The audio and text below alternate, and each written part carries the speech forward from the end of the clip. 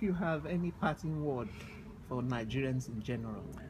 Whether you are abroad or you live at home, first, I want Nigerians to be optimistic. We are a great people. We are a dynamic people. We are a teachable people. What has been wrong is that a pack of kleptocrats, a pack of locusts, thieves who call themselves politicians, have taken our national patrimony, looted it, and used the wealth for their own advantages at the disadvantage of the people.